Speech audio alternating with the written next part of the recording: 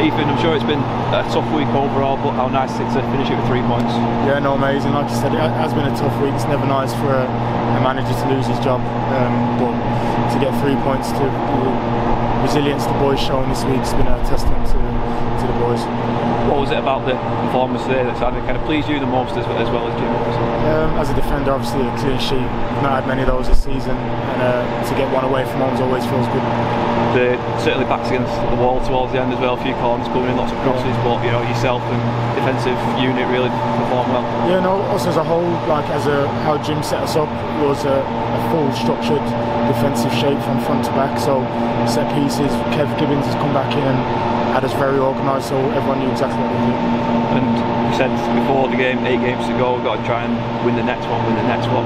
Is that going to be a mantra going forward now? Yeah, Jim's had a few mantras since when he was last at the job for 2 weeks or so it was, and another one now he's got the job for to the end of the season. It's just take each game as they come and can only play the next game. How has it been this week working with Jim McNulty?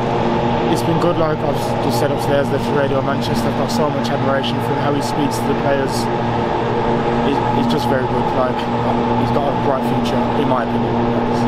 Looking forward, starting off these last 2 games with a win, how much can that give us going forward? I think it can give us confidence to build on, definitely. I think the goal was amazing, great finish by Lloydie, but the build up behind it was all the process that we've had through Thursday, Friday. I think if you guys have been there, if you'd have seen what we've been doing and to how we've done it on the pitch, it's what we work for.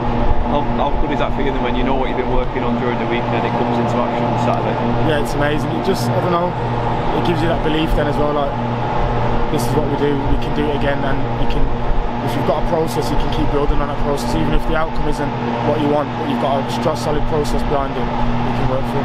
2 games over the next weekend now, Easter weekend, how much do players kind of look forward to those 2 games in quick succession? I can only speak for myself. I like games back to back. It's even though I can't take today, but it's just one of those things. It's Easter, fans love it, we love it, so it's a great one. Nice feeling towards the end with the fans there celebrating, all the players going over into 60 odd women coming down here.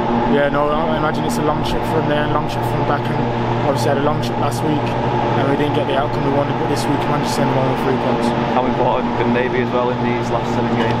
Yeah, no, of course, whenever you've got the fans behind you, it's key, and I think with Jim, you've got to get behind him. He's a lovely person, you can't not get behind him.